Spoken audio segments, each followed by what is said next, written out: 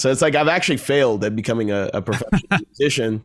I'm just a hobbyist, but I think it's also, when I started Periphery, you know, I had a full-time job and I loved doing music in my free time, and it was very much just like just a pure form of self-expression. What were you doing for work back then? When I first started, I was working at Radio Shack. I was doing This is like 2009-ish or so? No, that would be like 2005 or 6. Yeah. Oh, okay. I thought so. Was Bulb separate? I thought Bulb turned into Periphery. Is that not right?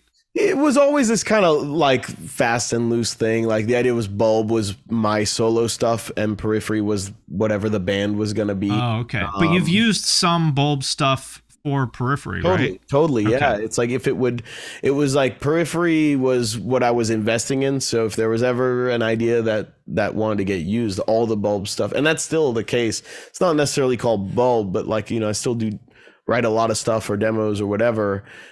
Anything the band wants, the band can take, you know, and there've been cases of like things that I thought I was going to save for like my solo album, for example, but the band wanted it. It's like, all right, cool. You know, we'll use it for that instead, or Haunted Shores or whatever.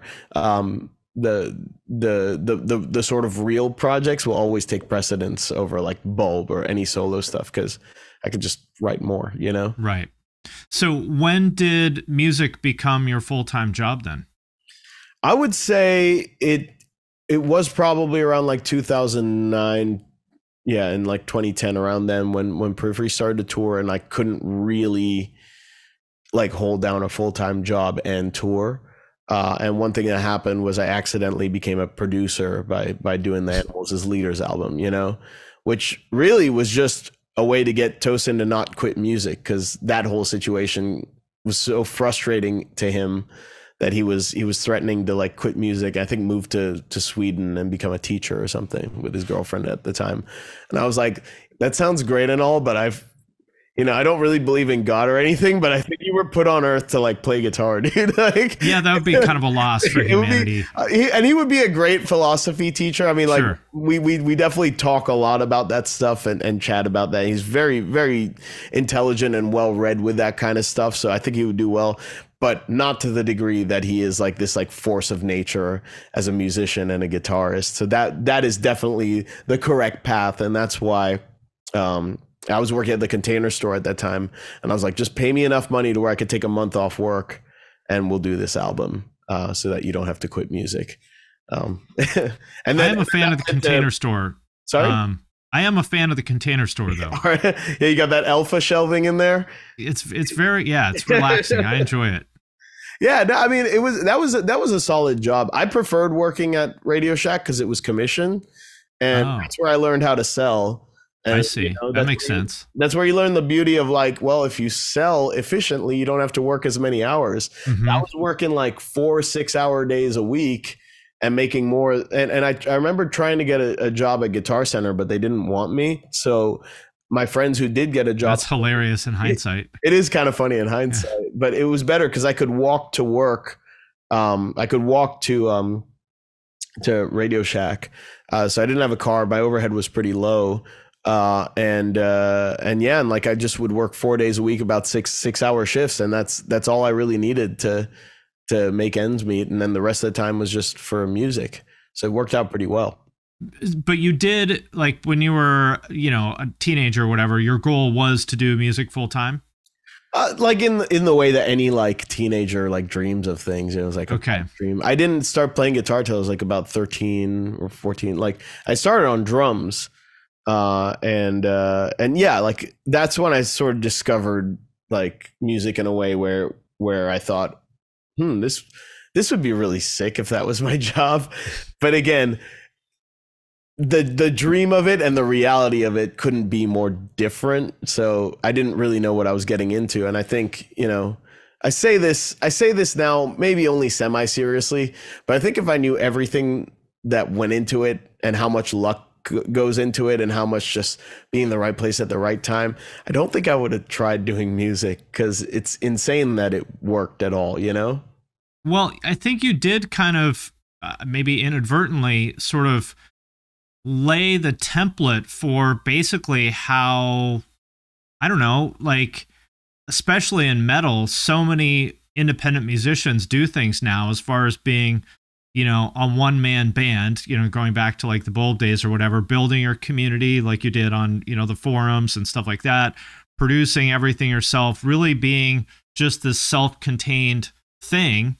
And, you know, using the tools that were available to you at the time, even though back then they were a lot shittier than they are now. And the, you know, the whatever old people would tell you that you can't use amp sims and all that stuff that they said back then. You really did kind of, I mean, there were other, you know, Meshuggah, again, obviously did a lot of those same things as well. But I think maybe more than anyone else in metal that I can think of, you really did kind of blaze that trail. There was a bunch of us. There was a group of us, like, and in that group was like John Brown from Monument, Ackle from Tesseract, Chimp Spanner, who's been like starting to re-release music again, and it makes me really happy because nice. We all kind of secretly agreed that he was the best at it, you know, and he's insane. But yeah, it was us just kind of finding this tool and being like, that's interesting. Wonder what we could do with this, you know, and just kind of in real time finding out. And those guys kept me on my toes, man, because they're all so talented. And I just felt like I was clearly the worst out of the group. That, you know, I'd hear the demos, I'd hear the production quality, like, and how well the drums were programmed and how cool the guitar tone was. And I'd listen to what I was doing. I'm like, oh my God, like, I was listening to the Fell Silent demo from 2005. It sounds fucking insane. It sounds so modern.